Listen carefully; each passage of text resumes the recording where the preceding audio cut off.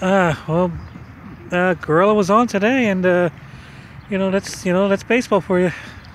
Yeah, he came out and we go out 0-0 in the first inning, and we hit a couple balls hard. We hit them right at them, and we come out in the second inning, and they hit a couple down the line and kind of open the floodgates on our guys. Our guys early threw strikes, and you can't complain about that. That's a good hitting team. I mean, they earned everything they had today, except for that last inning. They hit the ball well. So yeah. And the one hit you got, that was a solid hit. So, yeah, he hit a ball in the gap, and we hit a couple.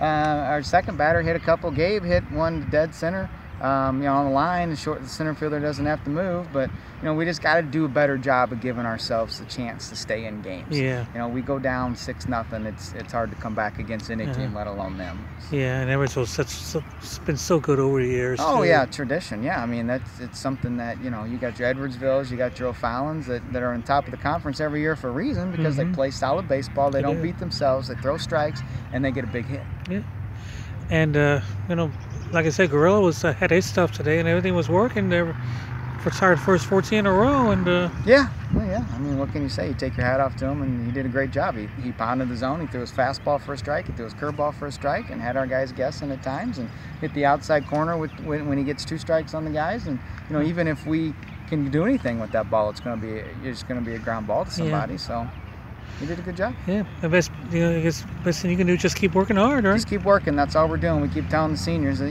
this is they've got one more time through conference. We've only got about 14 or 15 games left, so it's only about 14 or 15 more times they get to put on the uniform. So make an impact, do what they got to do.